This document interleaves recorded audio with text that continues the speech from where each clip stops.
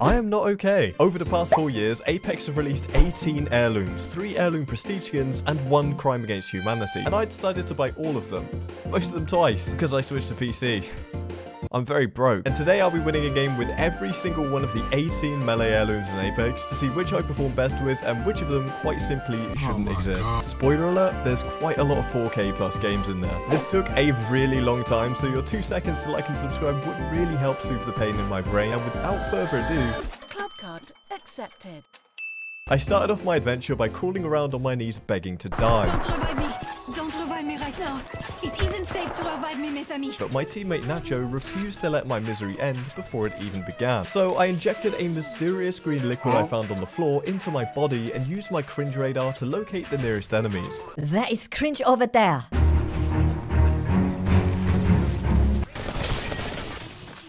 Get one-clipped, bro. I nearly one-clipped this Vantage on her way up the stairs, but after she found the world's most convenient armor swap, I decided to chase her onto the roof and deny her the escape. Oh. My teammates then both perished and left me to fight off the rest of the teams on my own.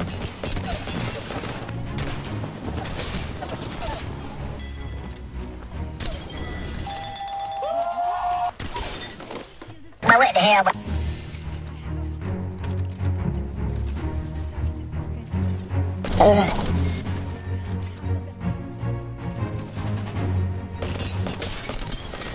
Wow, absolutely incredible. But on my way to res the boys, I couldn't help but feel like someone was watching me.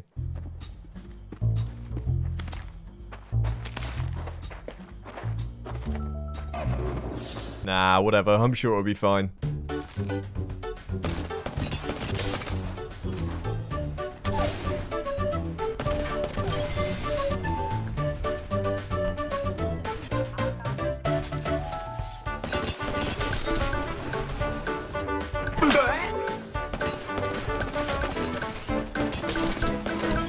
And after the team of 2 fresh spawns finished off the team with 2 Rampart special gold R301s, purple shields, and 1 Timmy, we figured it was probably a good idea to explore the rest of World's Edge and see all of the new— I'm just kidding, we ran straight back into Fragment.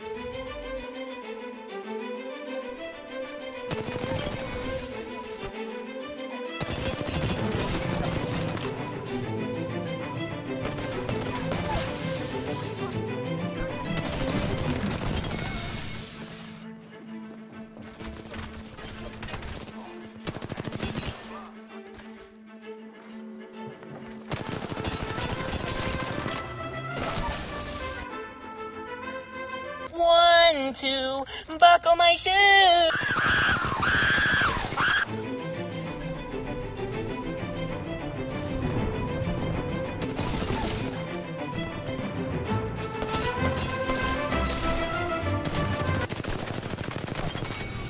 What do you mean that was close? I'm literally so healthy right now. And so with 1 squad left, it was a 1v3 to finish things off in our first heirloom game. Would I get lucky and get a free dub? Or would I get a Lifeline 3 stack? Everyone's favorite to try in 1v3.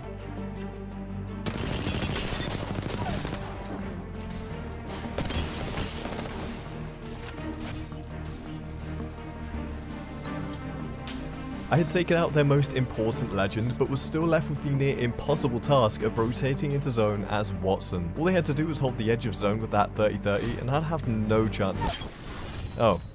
Well, how's that happen then? 3.4k damage and 16 kills later though, we come away with our first heirloom win. And up next, we have a story of Valk, an L-Star, and a Caustic being shot in the arse again. I love this game. The drop was probably the most exciting part of this game. I spent about 30 seconds just poking this Bloodhound in the face with my spear. I proceeded to use the 1 to 2x on the Prowler for the first time and actually kinda liked it. I swear I'm not just some kind of creature. Before dropping from height, using this clueless Bangalore as a trampoline and launching her and her team back to the lobby. 6 squads later, I'd managed 6 more assists and 1 kill.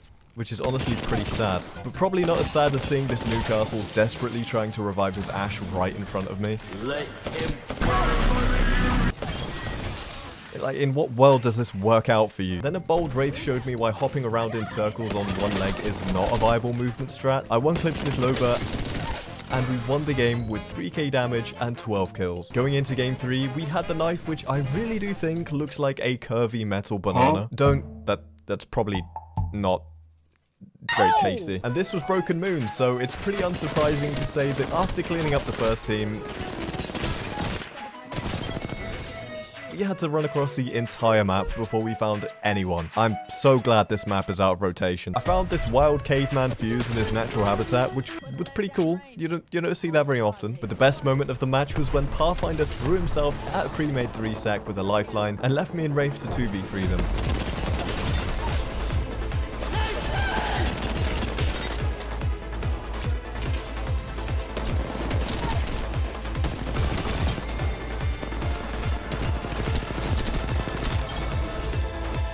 Truly thrilling gameplay. We finished off the final team who were just chilling in a building, because of course they were, with a lifeline, and I won the game with just over 2k damage. But if you thought the skill level of the last lobby was bad, just wait until you see game 4. I'm talking rookie 5 level players. Rookie 5. I queued into this lobby at 5 AM on a Monday morning because I'm an absolute urchin and I don't sleep. And when this Octane took the gun from my bin, I'm gonna be honest, I thought it was over for me.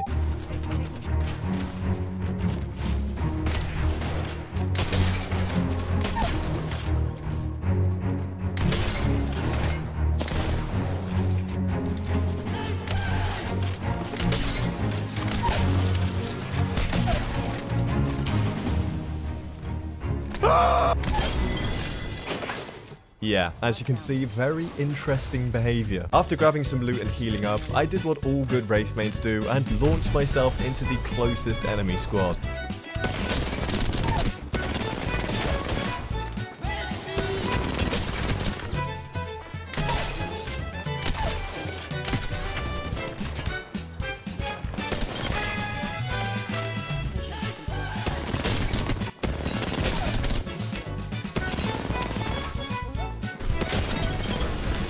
It was around this point that I realized the enemies I was fighting were... what do you say to that? And after sending the local lost Octane back to the lobby, I decided it was my chance to chase a big game. What I found was a lifeline sitting in a corner.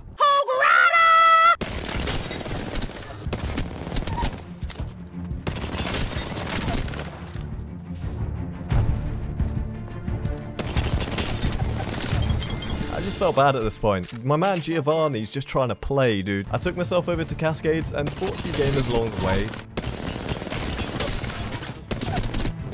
Definitely not nearly dying in the process, before securing the 20 bomb on a fused player and taking a morning swim. This is why 20 bombs aren't that impressive, guys. And after taking down this catalyst, I realized the only way to feel good about this was to kill the closest lifeline I could find.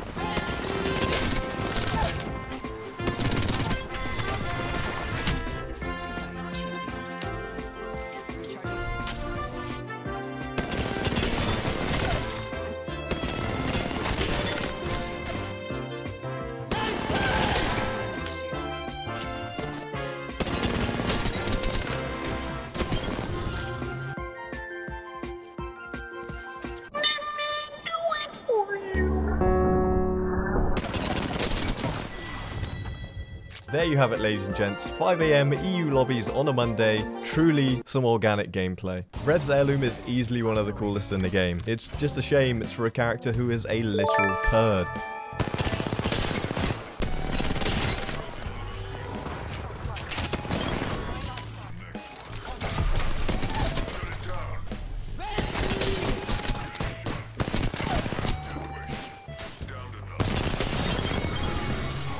Okay, you know what? I forgot that Rev can silence Lifeline. He's definitely not a turd.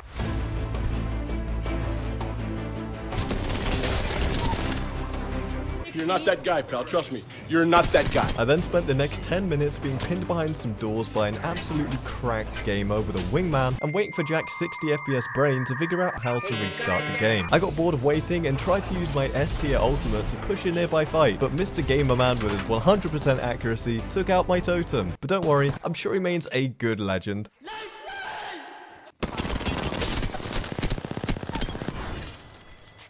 Jack finally returned and we killed off the remaining enemy squads before hopping in a trident and getting roasted by my random Bloodhound.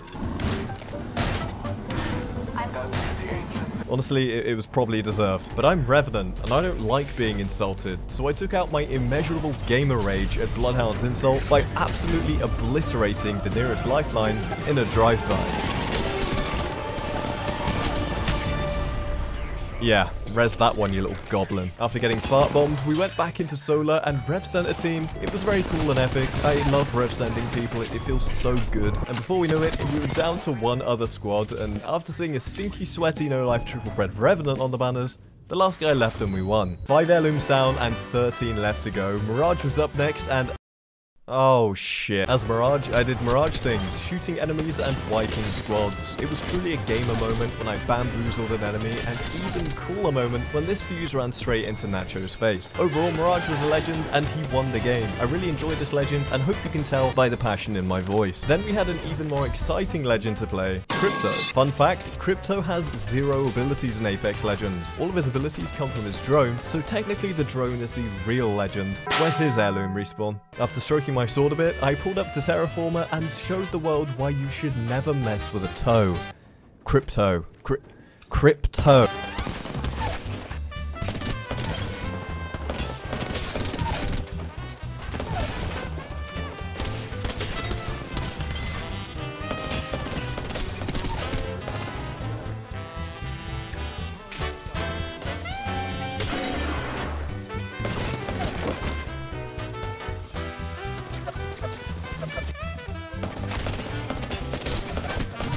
And if you think those fights were decent, just wait till you see the final Right, okay, we're doing this again. Following up from the big bad toe was Octane, Olympus, and Night Fox.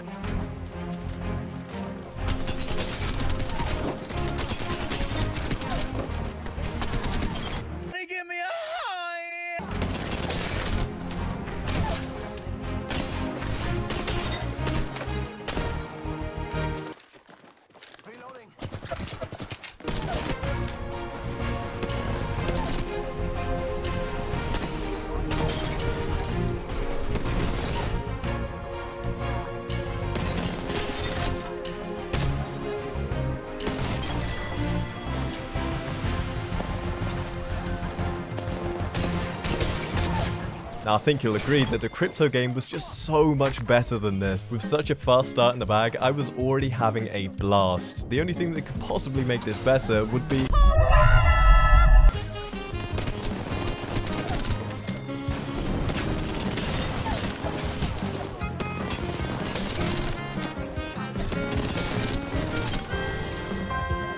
12 kills down, I needed to keep up the speed if I wanted to get the 20. So I did the only reasonable thing and injected myself with unknown substances to make me go brrr.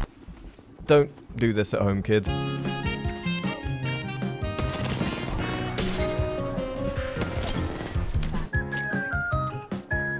Disconnected.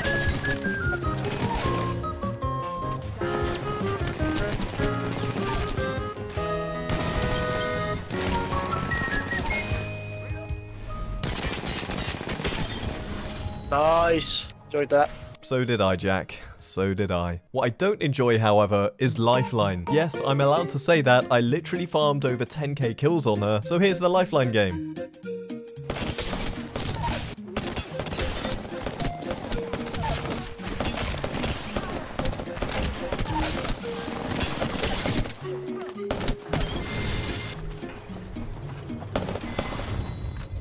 Yep.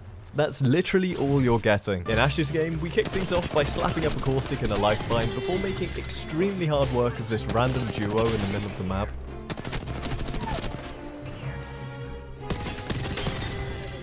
My teammates seem pretty happy with the clutch though, so... I love you. That's nice, I guess. I don't love you though. We then took out some rock dwellers, thanks to my teammates' really, really good, definitely not annoying pings. Thank you, Valk. Thank you. Another Lifeline tried to run in and ruin my day, but unfortunately, she was absolutely clueless, and I managed to put her down and her Roboy boy. Roboy? What is a Roboy boy? I'm just gonna leave it in. Hello, little Roboy boy. One third party later, my Valk decided she was out of here, and left me to 1v2. This is exactly why I don't love you. And when it came to winning the game, I mercilessly put down the teabagging Pathfinder without missing a single shot. Yes, I really am just that good. Now, you've all seen me play as Loba a million times by this point, and I was expecting a pretty high damage game for her. The problem is, though, you're not really dealing a lot of damage when you just walk up and one-clip everyone.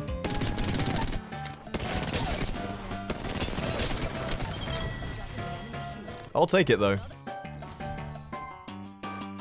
What the fuck? What a game. I continued into Hammond in hopes of finding some damage, but instead, I walked up and...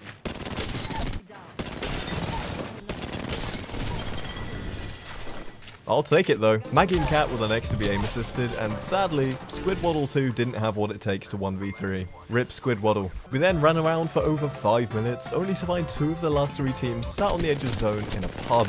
Very cool. I took out the frustration of having my time wasted by slapping a Wraith in the face, and finally met up with the local Loba in my area to win the game with 14 kills and 2.3k damage. GG mouse man. The 1 clips from the last game made me realize that sometimes I do got that dog in me. So Bloodhound was the obvious next pick. 1 banana basket, Pathfinder, Octane, Valk, and Maggie later.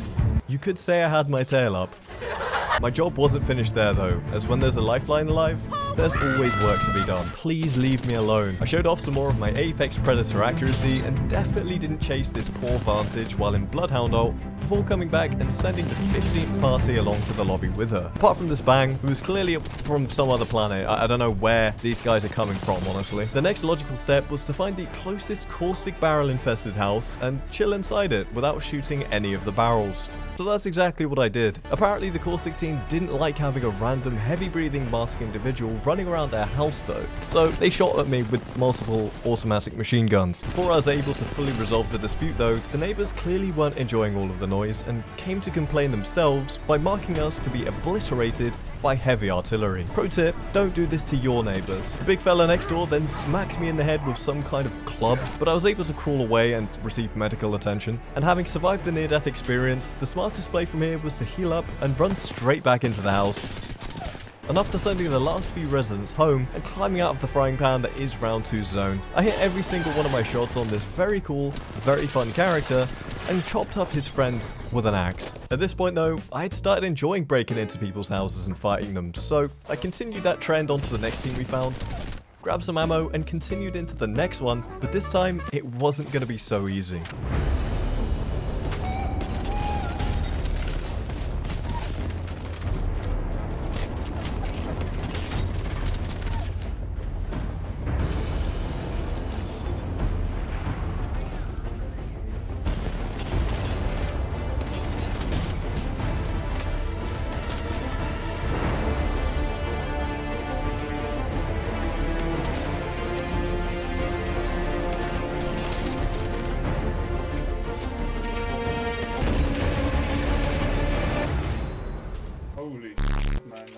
You're that much monster. No. I'm not a monster, bloody space. I just got that dog in me. Seer's heirloom is another one of the coolest heirlooms in the game, which made me feel a little bit better about running around in pubs with 3 pred badges and playing Seer on a Tuesday. As far as Storm Point games go, this one wasn't too bad though, since everyone was fighting pretty much in the same area all game, and I finished up with 2.5k and 11 kills. And next I had the chance to finally play my boy Pathy.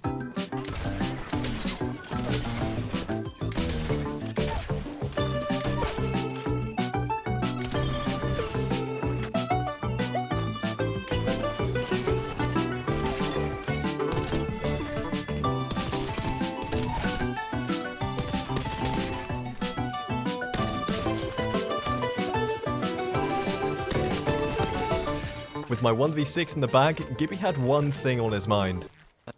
And I picked the banner. To which my response was, no offense Gibby, but please stop. We worked our way back to the edge of ring, and I somehow managed to farm up to 2.5k damage without a single kill. I rezzed Wraith, Wraith died. Gibby ran in from zone, Gibby died.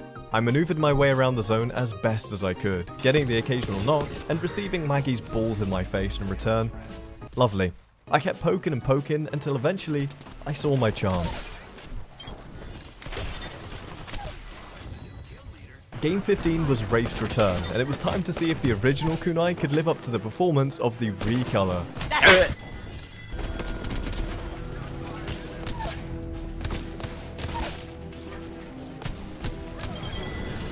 As we rotated in towards Terraformer, I begged for some light ammo like all Wraith mains are legally required to do each game, and when I finally had some, it was time for a 1v1 with potentially the only legend sweatier than a Wraith.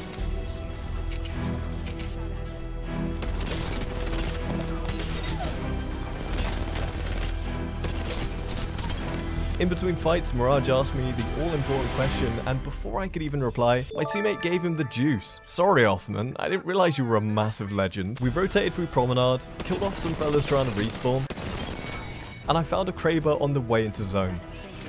Yes, the controller player always gets the Kraber.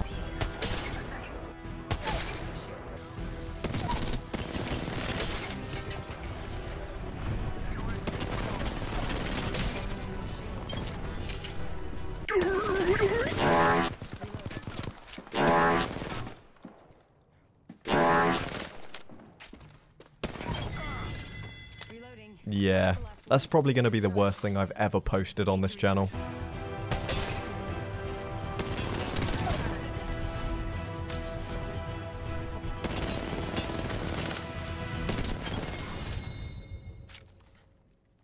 I do this for a living. I don't want to linger too long on Caustic as he stinks really bad. In his game, I shot some people, popped some cells, gassed some buildings, shot some more people, had a short coffee break, shot even more people, and won the game. Yippee for Stinky Man. Hooray. Big Gibber took up the second to last game, and just like with Stinky, it was a pretty mid game. There were a few nice moments here or there though, as me and Nacho were a duo for most of the game, and at one point, I had to pull off a pretty decent little 1v3.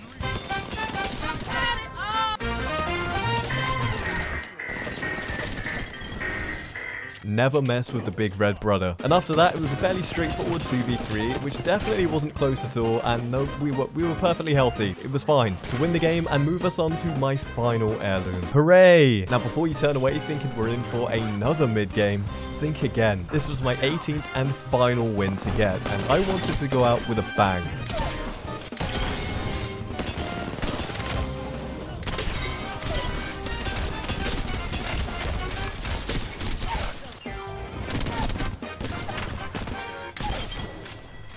So yeah, as you can see, it was a pretty chill start to the game. On our way out of the wall, we rotated through Command Center and through the two players chilling inside, before making our way down to Jurassic, only to find the local wildlife watcher.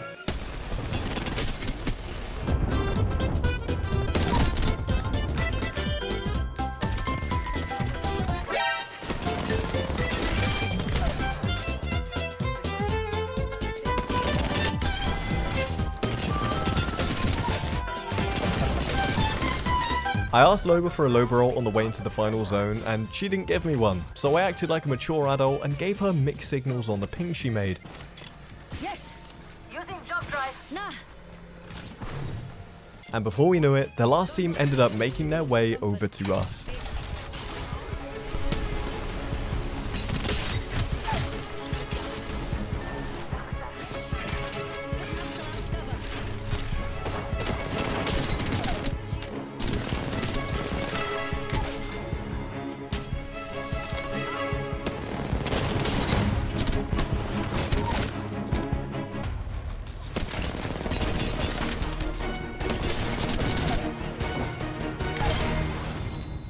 There it is, everyone. Rampart's toes. 17 kills and 4k damage with Rampart finishes off the heirloom challenge, and yeah, I'm now officially broke.